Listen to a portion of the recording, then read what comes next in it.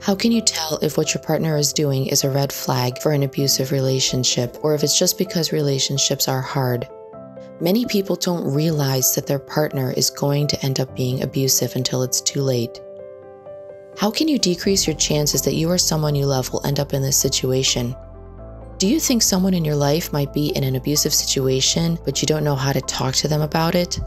In this video, I will be talking about how to recognize red flags in abusive relationships and how the abuse can continue legally even after the relationship ends. The information contained in this video has been collected from hundreds of survivors of domestic abuse, and I hope that you will watch it through to the end and share it with all the important people in your life so that they can become aware of these red flags as well, perhaps before it's too late.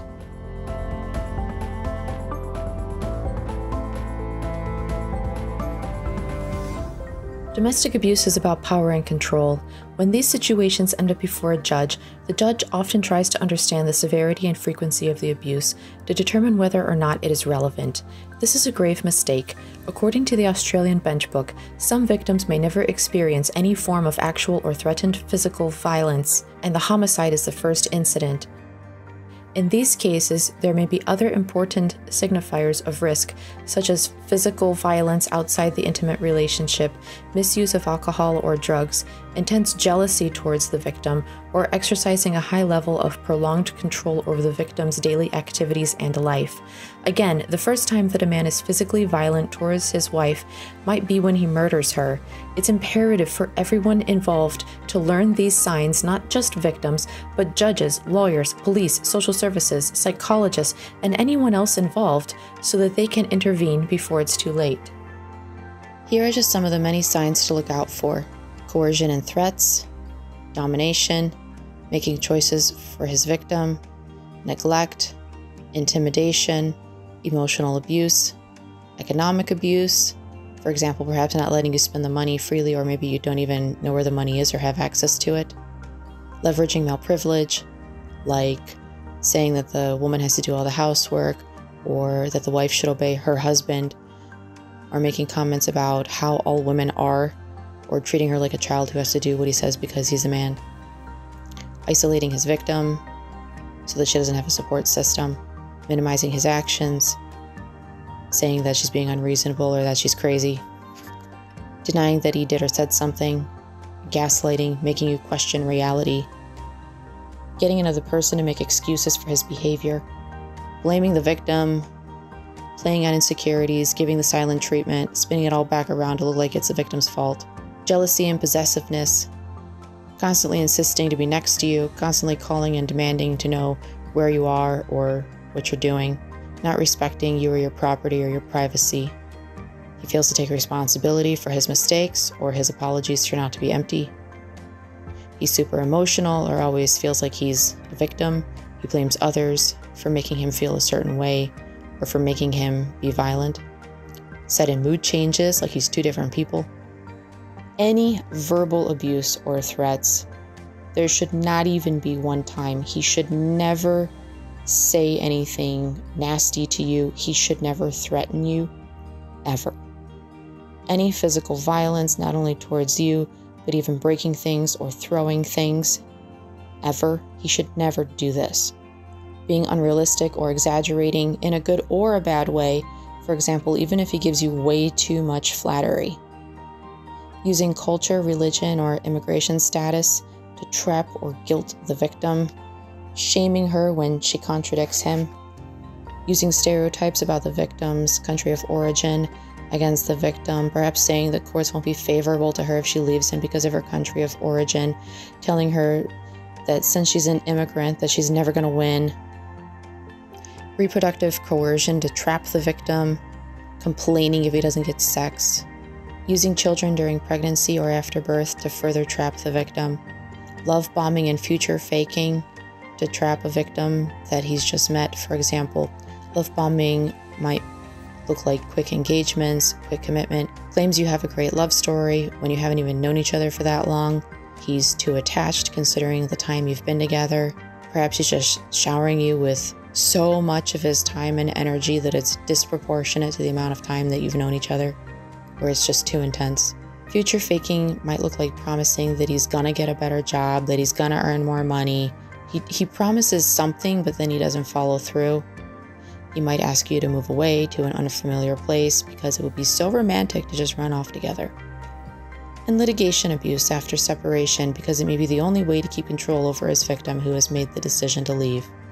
Making excessive motions, asking unrelated and personal things in discovery just to pry unrelated info out of you, suing you in multiple courts in multiple jurisdictions for the same thing, especially if he lives far away, making false criminal accusations against you, forcing you to constantly stop what you're doing and appear in court, forcing you to keep paying for a lawyer to defend yourself, trying to use a court so that you're left with nothing, not so that he necessarily gets more of the pie in a divorce, but just so that you are left with nothing. In other words, he's willing to fight and have all the money go to lawyers just so that you both end up with nothing because his goal is to destroy your life. Using the court basically to not allow you to move on with your life because he wants you to always be thinking of him. It's basically the idea behind litigation abuse. Judges need to be aware of this because while it's legal for people to file for divorce or to sue over other things, and there's a proper judicial procedure to be followed, judges need to make sure that they're not being used as a pawn to further control this victim, to not allow her to move on with her life, and to force her into further emotional and financial ruin. Judges should administer justice, not be tools of the perpetrator to continue the abuse. Many of these are summarized in the Power and Control Wheels found on the website of Domestic Abuse Intervention Project in Duluth, Minnesota, that I will link to below, and which I will talk about at length in future videos. Again, it's important to remember when there is any accusation of domestic abuse, it needs to be thoroughly investigated. Don't look at it like, well, he only does one or two of these things, but not all these other things. If someone is showing coercive behaviors, if his victim is terrified of him, you need to take it seriously and you need to investigate further for their protection, because these things are not normal in a relationship, and your action or inaction can be what protects them or what makes the situation worse. According to the National Coalition Against Domestic Violence, 1 in 4 women and 1 in 9 men experience severe intimate partner physical violence, intimate partner contact sexual violence, and/or intimate partner stalking with impacts such as injury, fearfulness, post-traumatic stress disorder, use of victim services, interaction of sexually transmitted diseases, etc. 72% of all murder-suicides involve an intimate partner. 94% of the victims of these murder-suicides are female. 1 in 15 children are exposed to intimate partner violence each year, and 90% of these children are eyewitnesses to this violence. In this video and others, I'll focus on male on female violence because that was the type of research conducted by domestic abuse intervention programs in Duluth, Minnesota, and all of the survivors who have shared information with the presenter are women. However, violence against men does exist, and so I wanted to acknowledge that here, even if it's not the focus of these particular videos that I'm making at the moment. If you find yourself in a relationship like this, it's not your fault. It's a problem with how you have been treated. Good relationships in real life are better than the movies. It's not a fantasy. Good men do exist. If you feel discouraged because you're in a bad relationship right now and you feel like you're settling, or you feel like you have to settle, it may be because you're looking in all the wrong places or you're getting the wrong advice. If you know about Christianity, think of how Joseph would treat Mary. Kindly, right? Think of how Joseph would feel if somebody was doing these things to Mary. There are Josephs out there in this world. And please, if you know one, tell me of the good men in this world in the comments below so that other women can see that good men in this world do exist. And you should hold out until you find the man who's right for you. However, also look out for love bombing and future faking. If you find yourself in one of these relationships, please see the description below for some information. Please hit like and subscribe to my channel, hit the notification bell, and share with all the other women in your life and the Josephs out there who you'll tell me about in the comments below, because I am right now just getting started and there is so much more to come. Thank you.